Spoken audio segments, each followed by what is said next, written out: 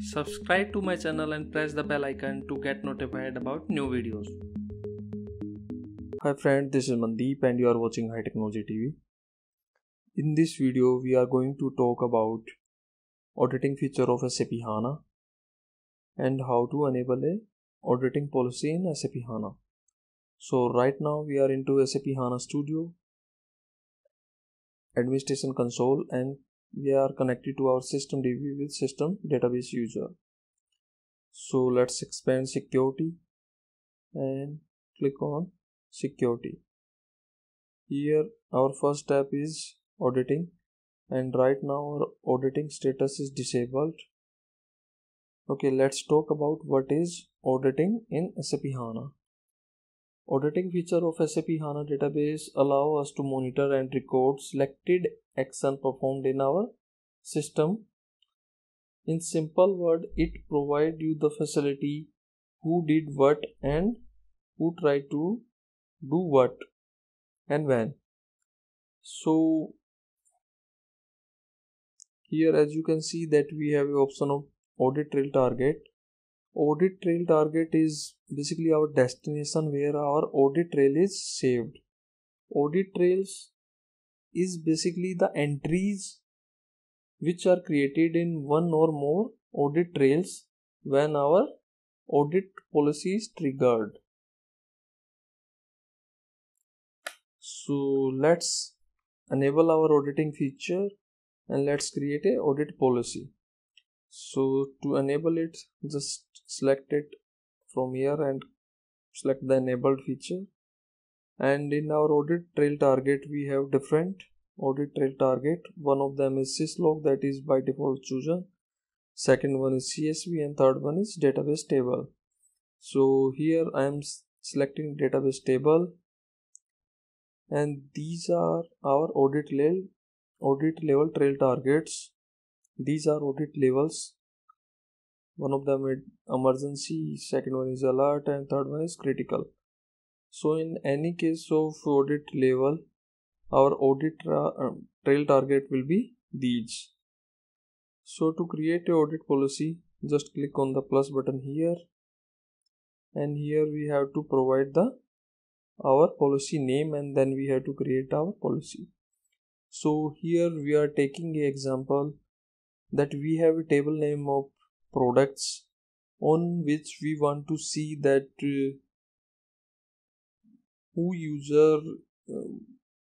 which user is try to access or try to read that particular table and on what time. So let's create a policy and we are giving it name read access products,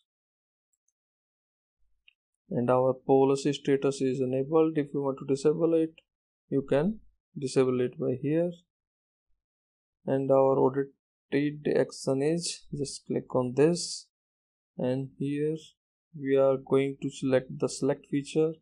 Here we have different options like data definition. In data definition we can choose any one of them. Like if we want to audit or create index, then we can choose it, but here we are going the read access, going it with read access. So expand data query and manipulation, select here and click OK.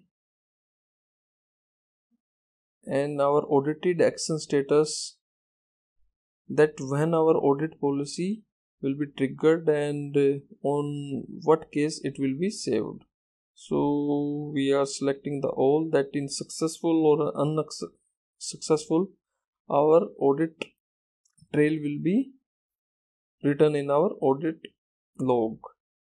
And audit level is, here we want to choose it just info. And on the user part, if you want to include any of the selected user, you can include it by selecting this. And if you want to exclude a selected user from this policy, you can exclude. So here I'm just leaving it blank. On the target object, just click on the browse button, and here you have our target objects.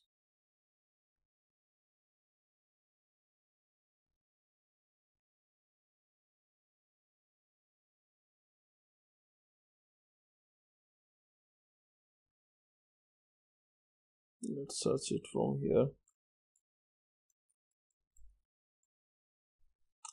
Here we have a table name of products, and schema for that is high technology. So just select it and click on the add and press the OK button,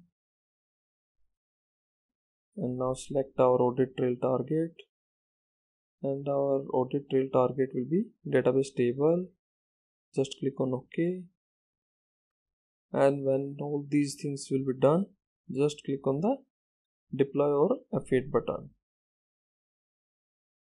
Okay, our audit configuration is changed. So now let's select a command. So let's fire a command with our select query.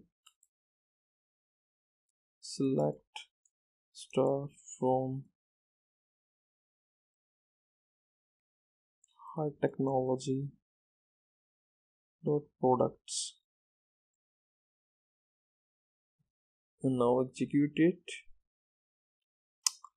As you can see that we do not have any data in our table, so it's blank.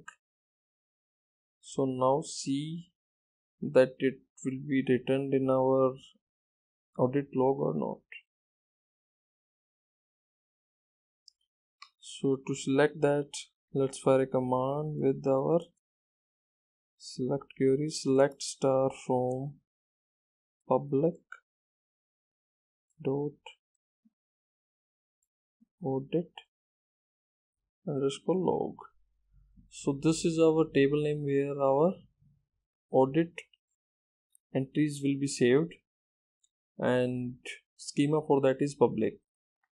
So just execute it, and it will show the result.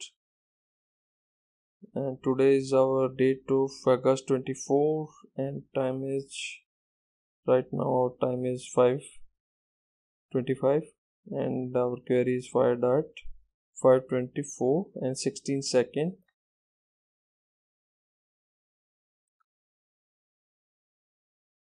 And it is fired by system user. Okay, fine. Here you can see it, and application name is our HANA Studio, and this is our policy name, read access products, and event is successful. Our query is fired successfully, so it is showing successful, and our info event level is information as we selected, and schema is high technology, and object name is products.